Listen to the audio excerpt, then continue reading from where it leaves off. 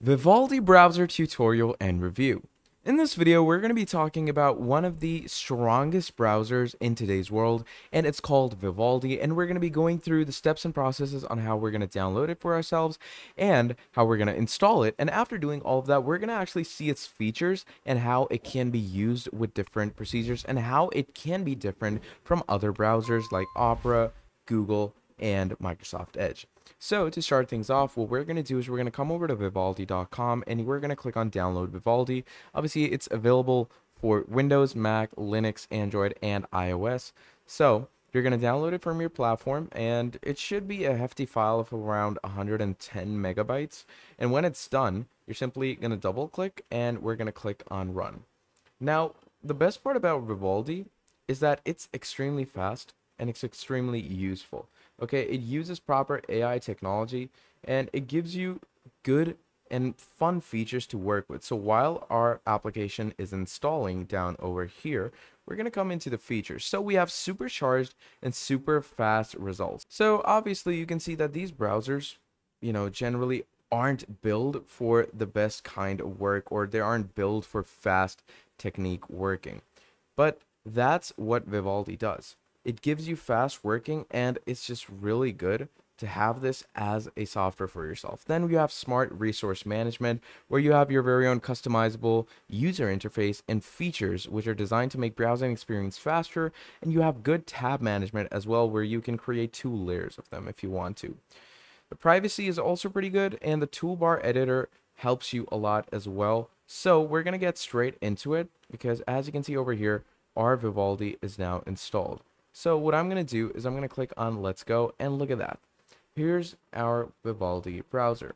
So if you want to get into Vivaldi's, technicalities, first of all, you have tracker and ad blocking. So obviously you can see that we didn't have to add this by ourselves. This was added before we came here. So tracker and ad blocking, which is pretty incredible because, ads and trackers can be annoying.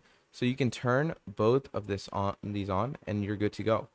Then we also have this over here where they are going to be asking us, bring your favorites to Vivaldi. Select your old web browsers to import bookmarks. So as you can see, I usually use Opera GX. So my Opera GX might have some bookmarks that I would like to import, or it might have some settings, or it might have some extensions that I would like to bring in Vivaldi. So you can simply choose this, but I'm going to skip this step for now. Now it says choose your style. Could be a beat style, human style, Vivaldi's very own, or you can go with a dark theme. I'm going to keep it dark. How do you like your tabs? Do you like them on the top? Do you like them on the left, bottom, right? Whatever you prefer can be provided at Vivaldi. I'm going to go with the top view because it's quite minimalistic and it's fitted in pretty well. So, it doesn't bother me or anything, so I'm going to keep it there. Then it says manage your email in the browser with Vivaldi Mail. So you can choose whether you want to start using Vivaldi Browser right away or set up the powerful built-in mail client first. So it depends on you. I'm going to go with a web browser because I don't really want to go into the proper mail client, technicalities right now. Now, once we're done with this, our Vivaldi is all set to go. So you can simply go over to a new tab and search anything you want. Like, let's say we're going to go over to something like YouTube. So you go over to it. Now, as we can see, the default search engine for Vivaldi is Bing, but you can change that for yourself pretty easily. All you're going to need to do is you're simply going to go over to your settings and you're going to change the default engine that you have for searching. And moving on, you also have saved bookmarks area where you can see all your saves in the left hand side. Then we have reading lists where you can add different entries into your reading list. So let's say if I want to add something, I can simply add this site into my reading list, and now it's going to be added over here. Okay, so it's basically a reminder for us to, let's say if I want to go back to this website to do some work, I can keep a reminder just in my reading list. Then we have the download section where you can find all of the necessary downloads that you get. We have history, which can appear over here. And we have notes where you can take notes from different sections. So let's say if I'm on a website, I want to take notes that, let's say I'm reading an article on dogs. So dog food is expensive, let's say I want to keep this note. So I make this note, I click on enter, and there we go. So the note is now made and we're pretty much good to go. And now this note will stay in my notes over here. Pretty incredible, right? Then we also have an automatic translator straight in Vivaldi's very own tools and features, which is pretty incredible because not a lot of browsers, in fact, I don't think any browser allows this feature. Then moving on, we have windows where you can sync different windows in different ways. You can sync different tabs. And then finally, we have sessions. So, normally sometimes you might have a whole tab list opened where you have 30 tabs open in your browser and, all of them are important so you can't turn them off. So, in some bad case, your laptop or your system might turn off, or maybe you might lose internet, or maybe you just accidentally close your browser. You can restore the whole tab list by simply going to sessions. So let's say if I close Vivaldi right now, and I'm going to go ahead and search up Vivaldi again. We're going to go into the browser, and let me show you what the sessions setting actually does for you. So as you can see, Vivaldi loads in. It takes a few longer seconds than most browsers out there, but trust me, this works as well. So if you want to restore a session, you're simply going to add the session's name.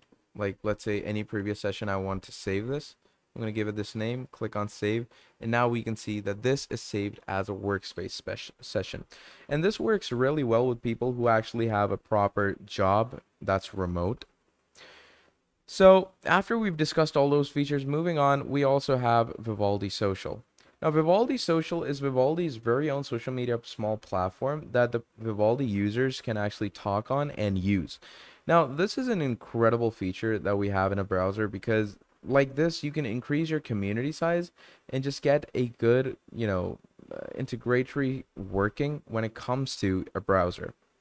And moving on, you also have the Vivaldi very own help section. So if you have any issues with Vivaldi, if you want to ask any questions, those can be asked over here. So pretty easy.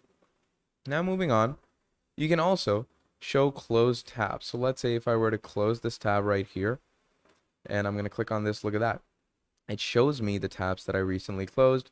Then you have the cloud section as well, where you can see other tabs from other devices by signing in with a synced account, which is pretty incredible, right? Like you can see other browsers on the same device, but, from one browser, which is pretty incredible. Then moving on, you can also manage different profiles just like any other platform. Now, the main issues is surrounding in the settings, because once you go in the settings, obviously here are the general basic features that you can get in the settings. Then you have the sync section where you can begin data synchronization. Then we have the data theme section. Okay, you can change the appearance and theme of your tabs, and you can keep it any of these. Like there's stuff like hot pink, blueprint, purple rain, private. So let's say I like this one, I'm going to keep it like that. Pretty incredible, right? And the theme also has its very own editor where you can edit the different colors and different aspects of it. Then we have all the other things like quick commands, keyboard, mouse, privacy, security, downloads, web pages, network, and a whole lot more, and it keeps going on. So that's basically Vivaldi, and that is the newest browser that is in the market right now with all set features, and in my opinion, it's a very good and fast working browser. So, if you enjoyed this video, please do make sure to drop down a like and subscribe to the channel. And if you want to see more videos like this in the future, let me know down in the comments below, and I'll be making more for you. Till then, that is all from me, and I'll be seeing all of you in the very next video. Have a great day. Goodbye.